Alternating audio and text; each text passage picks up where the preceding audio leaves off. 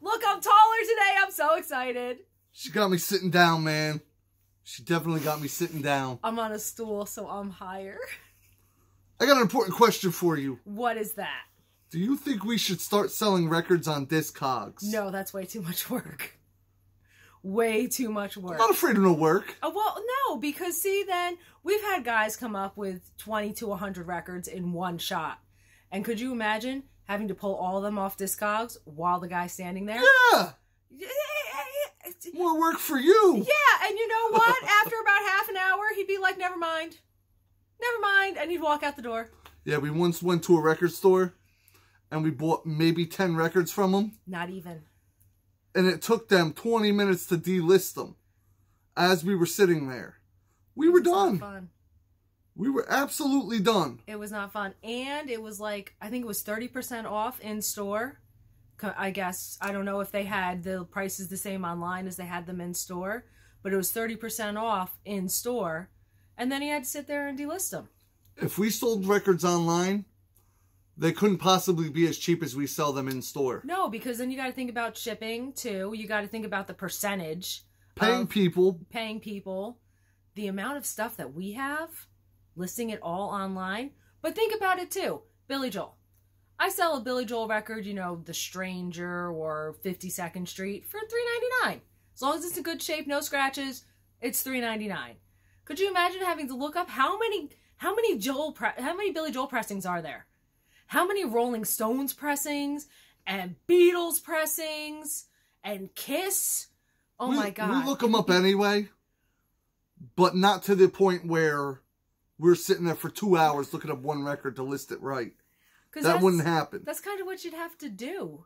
If you're putting them on Discogs, it would have to be, you know, the right one with A-CP-. And God forbid you get the pressing plant wrong. Exactly. They'd be so upset because they're looking for that specific one. So. And what if you're wrong? I'm always wrong. It seems like a lot of work. And I know a lot of people think, oh, you need a Discogs page. I really don't see it that way. Because if you come to our store, you're getting a good deal. Plus, with our expensive records, we could sell them for whatever we want. Exactly. We generally sell them below what they go for online because we want to entice people. Keep coming back. Yeah. You never know what we got. And you're going to get a good deal. And you don't have to worry about what the post office is going to do to it, or FedEx or UPS or whoever. The number one reason why I don't want to sell on Discogs or eBay or any of this other crap, we buy from the community. We sell to the community. Because we love the community. So we sell a lot of records right back to the same people that bring them in. Not the same exact records, but most people bring them in, they take store credit, and they know we got a hell of a selection. And we'll continue to have a hell of a selection no matter where you put us. Yeah. So I don't think Discogs would be for our store. Oh, but what about the money? That's what everybody wants. Well, what about the money? What do you think about the money? I think the money's good in the store because people keep coming back because they know they're getting a good deal. And they don't have to worry about what their postman's going to do to it. Well, that's the other thing. Now, I'm no stranger to online sales at all. I sell countless books online. Countless. I've done it for years. I'm not going to stop. It's mainly books. I do some CDs, some records, some things, but 99% of the stuff I sell online is books. Because I can't ask $40, $50 for a book in the store. You agree? Right. And you know what's fantastic? Getting a book back from the post office that they dropped in a puddle of oil and ran over with the truck. Tire marks on the envelope. It's my favorite. No. Could you imagine if they did that to a record? Snap. But I have a lot of books. I've been selling books online almost 20 years. It literally has been 19 years. I kept saying it was 20 years. It's 19. 19? Yeah. Because we started this... 2000? Yeah, well, 2001. 2001. 2001. You know, even before we had kids, we were selling books online. Not to the level where I am now, but we had to start somewhere. And I am not going to take on another warehouse for records. That won't happen. Do you remember the very first books we got?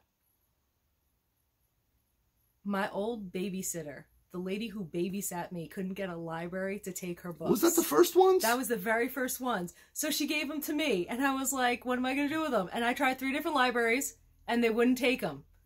So I was like, what do you do with used books? That was the first Yup. ones. For you. Yup. My first ones is a better story. Yeah, but that was, I got them from my old babysitter, didn't know what to do with them, Googled it, was like, okay, I'll try this. I think my mom was selling on Amazon. Mm-hmm. She was selling even before me. You know. And I was like, okay, you made $12 on a book. What? So I got my books. They were free. They were literally out on the curb. Free. 100% free. I went, rang the doorbell, and it was a doctor who was redoing their practice library. A urologist. Gynecologist. A gynecologist urologist. That's right. Yeah. That's right. So I took those books. She listed them online. I went to work. I was a waiter at the time. This is how long ago this was. I went to work. I made $200. It was a great day. I call her up. I made $700. There you go. I'm like, I'm in the wrong business. So now I get pissed off every time I walk into a Quick Check Mm-hmm. and they're busy. Mm-hmm. Or, you know, a Quick Check, a Wawa, any type of... a convenience store. I get pissed when they're busy. Because I say to myself, I'm in the wrong business. But then I've priced convenience stores and I can't afford to do that right now. Yeah, it's really expensive. But it'd be nice if I did. Mm-hmm. So, I don't know. What do you think about the whole Discogs thing? It just seems like it would get rid of the treasure hunt. Yeah, that's the other thing. And it would get rid of the customer interaction. And you know what? Online, people don't have to be nice to you. If you walk into my store and you're mean to me, and you're just a nasty person, I can be like, get out. You can't do that online. Well, here's the other thing. A lot of the times online, they sell, Mm-hmm. and then all of a sudden the person's like, oh, cancel the order, all this, all that, change the Okay. shipping address, all this other crap. Mm-hmm. I don't do customer service in the store. You don't want me. And I can tell you, you don't want me online either. I am not customer service for online. I got somebody who's very good at it, and it ain't me. I am not Mr. Customer Service. I'm Mr. Acquisitions. Right? Right. I'm Miss Customer Service in Yeah. the store. Yeah. I'm very good. Uh-huh. I am. Better than me. I'm excellent at customer service. I'm either give it all to them or give them nothing. That's me. I don't know what it is, but I'm just not customer service. And the amount of work it would take to do something like that and do it properly, 100%, I don't feel it's worth our time. I'd rather buy from the community, sell to the community, and keep on going. Yeah, because looking up, making sure describing it, oh my gosh, there's so many things with records. So many things with records that you would want to describe. That's the same thing with books. It's the same thing. But I know books because I've done them forever. I know how to describe a book accurately. I know how to repair books, but I won't do it for anybody. So don't ask. I know how to do 10 tons of stuff with books. I even know how to flatten records properly. But don't ask. Because I don't do it for people. I do it for us because if it's valuable, why throw it away? And we've got a lot still that have to be flattened. And we've got a lot of books still that have to be fixed. It never ends. We'll get to it. It never ends. We'll get to it in the next, 30 years. So, you've had a couple days off. Are you enjoying them? I really am. I really am. Guess what my big project was today? What? I Googled how to wash the walls. Oh, yeah? The most efficient way possible. Know what I did yesterday? What'd you do? You were there. We took our daughter to get a gala dress. There's a video on her YouTube page. It's called Rihanna and Company. Check it out. Who knows? You may like it. I'm kind of nuts. Yeah, but that was, 4.5, 5 hours of dress shopping? Broken down into a video. Yeah. That's not 4.5, 5 hours Yeah, long. I broke it down to 16 minutes. And she made me edit the whole thing. I tried. It was a fun day, though. We had a great weekend. I think it's almost our last weekend. It is. I think it's our last weekend off. I think we got to go back to work next weekend. No. Putting the new store together. I can still take the weekend off. I don't have to open.